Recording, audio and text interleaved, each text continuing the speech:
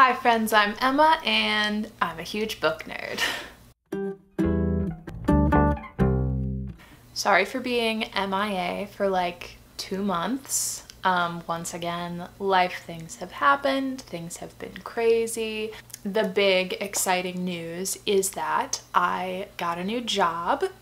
So I'm now working at a new place doing some new stuff and it's fun and exciting, but that was like a big transition and I didn't read a ton in that time and I certainly was not in the mood to film and edit and all of that jazz.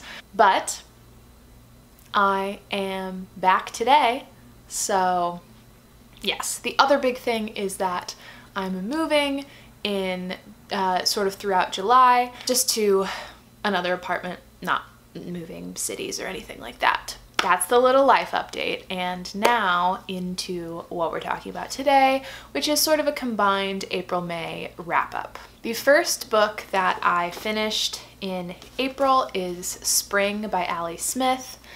This is the third book in a seasonal quartet. It's essentially prose poetry, and it's beautiful and incredible, and I love the whole series so much. I'm actually currently reading Summer. That's how long it's been since I made a video, but we'll talk about that another time. But this was lovely. It was wonderful. There were lots of beautiful Shakespeare references in this one. It talks a lot about nature and what we're doing to our world, destroying it, and it was really good, and I highly recommend that you get into this series.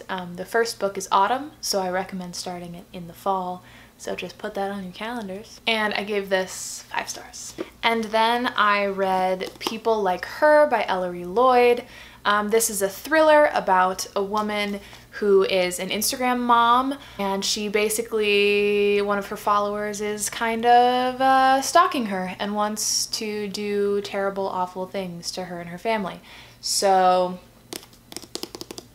I had heard a lot of really terrible things about this when I first after I had ordered it for as my book of the month pick, and then I saw a lot of terrible things and I was like, oh man, dang it. I wanted to finally get a good thriller for book of the month, because I feel like all the thrillers I've actually picked from book of the month I have not ended up liking, which has been really frustrating because like mystery thriller is probably my favorite genre, but that's neither here nor there. The point is, I actually enjoyed this quite a bit. It wasn't like my new favorite thriller by any means, but I ended up giving it 4 stars, and if the premise sounds interesting to you and you like thrillers, then I think you would like it, but maybe not, because apparently people hate it. So. And then the next book I read, I don't have with me right now because I have lent it to my dad to read, but it is To Shake the Sleeping Self by Jedediah Jenkins, which is this sort of memoir about this guy who bikes from Oregon to Patagonia over the course of like a little over a year, and it was really lovely. I feel like I have a hard time with a lot of those types of books like Wild and Eat, Pray, Love. I hated Eat, Pray, Love with a burning passion. I liked Wild a little bit better, but I did really enjoy this one, I think because it was really honest in that it was like, okay, I have all these big questions. I think I'm gonna go on this bike trip to change my perspective and like find a new worldview. And by the end of it, it's like, okay, here's what I learned about myself, but like, did I make a huge revelation? Like, is my life completely altered? In some ways, yes, but not in the kind of like dramatic, like Eat, Pray, Love, Wild kind of way. I just get so annoyed. It's like, really? Anyways, I will stop being annoying about that, but I ended up giving this one 5 stars as well. And then I read Broken by Jenny Lawson. The publisher was so kind and sent me this. I think someone on her team saw me like obsessively posting about Jenny Lawson a couple months ago when I was like really anxious about the whole job situation, because I was like, I need you. You are what makes me feel good. And then they were like, hey, do you want this book? And I was like, yes, I do.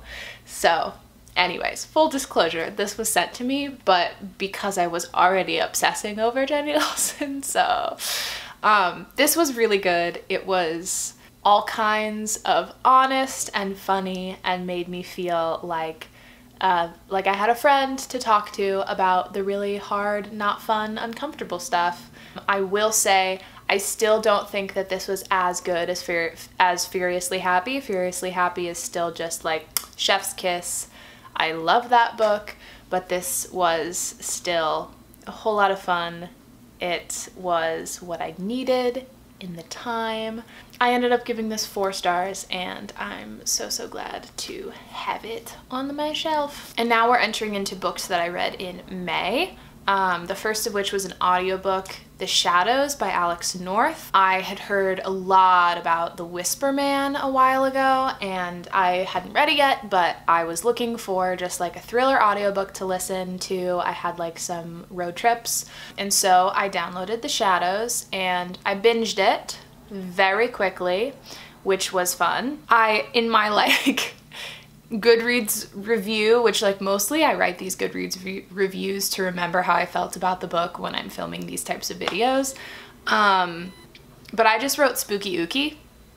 So thanks so much, Past Emma. Super helpful. But generally, like honestly, it was fine. It was very fun, and it was exactly what I wanted in downloading a thriller audiobook, but it wasn't particularly memorable. Like I honestly don't remember a ton about it. So yeah, I ended up giving that 3.5 stars. And then I read A Long Way from Chicago by Richard Peck, which is a middle grade book that my dad gave me and my sister for Christmas a couple years ago, and I still had not read them. So the book, it's part of a series, and it's basically about Joey and his little sister Mary Alice as they spend 9 unforgettable summers with the worst influence imaginable, their grandmother.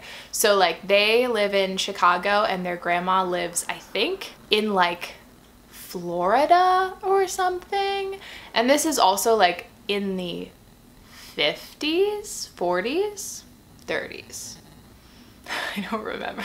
This was actually really fun, and I really love the grandma character. She's like badass, and the kids learn a lot from her, and it's very fun. So yeah, I don't know, if you're looking for just like a fun like Chicago related middle grade book, check it out, I guess. After that, I read The Lost Apothecary by Sarah Penner. This I chose for my book of the month pick because first of all, the cover, like I could not stop looking at it. And then also the premise is really cool. So it's about this woman in modern day who's going through a really difficult point in her relationship with her husband. He has cheated on her, and she's going on this, or fiance, I think fiance. Anyways, she's going through a difficult point in her relationship, and she goes on this trip to London that they were supposed to go on together, but she goes by herself. And then parallel to that, there is a story happening in the 1800s in London where there's this apothecarist woman who runs an apothecary who provides poisons to women who want to kill harmful men in their lives. And it's very interesting. The premise really sucked me in. It's kind of like, it's like a murder mystery, historical fiction, a little touch of fantasy, which is like, murder mystery is the only one of those that I would generally go for. Historical fiction and fantasy are not my gig, but I really liked this. I think it'd be a really fun fall read. And I ended up giving it 4 stars. Then I read Tribes by Nina Raine. This was amazing. This is a play about a guy who is born deaf into a hearing family, and he meets a girl who is born, I believe her parents are deaf, and she, up until this point, has been hearing and is losing her hearing. And it's amazing. It's so good. I really want to see this on stage. It's very interesting. So yeah, I gave it 5 stars. And then I listened to another audiobook. I listened to Firestarter by Stephen King. This was fun. I, again, kind of flew through it, binged it. It's definitely not my new favorite Stephen King. It's basically about this man who was part of an experiment when he was in college where he took some sort of like steroid or something that he was not told what the consequences of this would be. He was just trying to make some extra bucks in college, and a friend of his also did this, and then years later they got married and had a kid together, and their kid can start fires with her mind. So she's also like telekinetic. Is telekinetic one that makes you start fires? She can move stuff with her mind too. Now the government is like after them because she's like this powerful weapon now. So they're trying to get a hold of her and they're on the run. And it was fun. I gave it 3.5 stars. This is turning out to be a long video. I swear we're getting kind of close to the end. Next, I read The Overstory by Richard Powers. This is something else. This is incredible. This is like an odyssey of nature, of trees. It's like, it follows a bunch of different people who all have a connection to trees in some way. It follows them through like most of their lives, like generationally in some cases, and they all come together and they become like the tree huggers essentially, who are literally like trying to prevent deforestation. And it's so good. It's like, again, poetry. I in some cases read sets of pages multiple times because I was like, there's so much happening here that is so beautiful and I need to read it again and again. This was like absolutely incredible. I ended up giving it 4.5 stars, and the only reason it didn't get the full 5 stars is because I feel like it could have used a little bit of editing in places. It was like just a little long-winded here and there, but generally it was really good. Then I read A Poetry Handbook by Mary Oliver. Finally read another book on writing. It's been a little while for me. It was really good and in some points really inspiring, but generally I would say not one of the most helpful books on writing I've ever read. I do think it's more geared towards people who are kind of starting out with writing. So if you're just kind of getting into writing and you want to know how to be a writer, then yeah, I think I would recommend this. It's just a little bit more like basic, but you know, always good to return to that. So I gave it 3 stars. Then I read Ask Again Yes by Mary Beth Keane. This had been sitting on my shelf for such a long time, and I had heard people compare it to Little Fires Everywhere, which I loved. This I also loved. This is basically about a boy and girl who are friends from literally from birth, and something really, really traumatic happens to their families when they're young, and then they reconnect years later, and it's basically about their relationship and how they forgive each other and forgive each other's families, and like how far that forgiveness extends and all of that. And it was phenomenal. It was really, really, really good. 4.5 stars. And then, y'all, I read Bad Blood by John Carreyrou. This is about a medical technology company called Theranos that was started and run by Elizabeth Holmes. This is all a true story. This is nonfiction, by the way. And basically, Theranos didn't do their science right and lied to everyone about what their blood testing system could do. And it couldn't do those things, and it was incredibly harmful to people, and they put it on the market when it was essentially just a prototype instead of a finished product. They never properly tested it. They broke so many laws, and it was mind-blowing and really, really, really interesting. I loved this a lot. 5 stars all the way.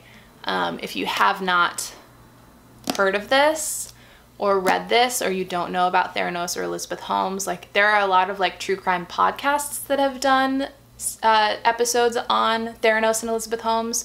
So like minimum, check those out. But then if you're really interested, read this because it was fascinating. Next, I read The Death of Vivek Oji by Akwaeke Emezi. This book was heartbreaking, like completely heart-wrenching, tore out my heart, threw it on the ground, stomped on it, made it bleed, and then burned it in a fire. It hurts, it's painful. It's about this person named Vivek Oji in Nigeria, was assigned male at birth, and also in Nigeria, in this culture, it's like even less cool to be gay and or trans or non-binary or whatever. But Vivek likes to wear dresses and wear makeup when they're with their friends. Basically, at the very beginning of this book, Vivek shows up dead on their mother's doorstep, like just their dead body on the doorstep. And then everyone has to basically go back and learn who Vivek really was because they didn't really know them at all. There were a few things in this that like didn't sit right with me. There's one thing in this that didn't sit right with me, especially when I heard the author talk about it. There's some incest in here, and the author basically said in an interview that they put it in for shock value, and that kind of bugged me because they're talking about like this character who is gay and this character who's probably trans, and then they're just like, oh yeah, and here's also some incest, as if those are all the same thing. So that was a little weird, that there wasn't like a point. I was like, why is that there? It seems strange and a little icky. So anyways, those are my thoughts on that. I ended up giving it 4 stars. Then I read The House in the Cerulean Sea by TJ Klune. This was lovely. So fun and heartwarming. It kind of made me think of like Miss Peregrine's Home for Peculiar Children, but with a warmer, fuzzier feeling. Maybe like Miss Peregrine's meets The Unlikely Pilgrimage of Harold Fry, or like A Man Called Uwe, maybe? I don't know. But this was really lovely. I think I ended up giving it 4 stars. And then finally, the last book that I read in May was The Silent Patient by Alex Michaelides. I'm not sure how to pronounce his last name. But I listened to this on audiobook and heck yeah. Heck yeah. Excellent throughout, phenomenal ending, very binge-worthy. It was the thriller that I wanted. It was the thriller that I needed. And if you didn't know, one of the June Book of the Month picks is this author's next book, and you can bet that I picked it, and I'm very excited about it, and I can't wait to read it. Yeah, I ended up giving The Silent Patient 5 stars, and those are all of the books that I read in April and May. I know that is a lot. I'm sorry this video is so long. I hope that's kind of nice to have after I've been gone for a little bit, but I don't know. Anyways, thank you for watching this. Thank you for still being here. I really appreciate it, and I will see you in the next video. Bye! Mwah.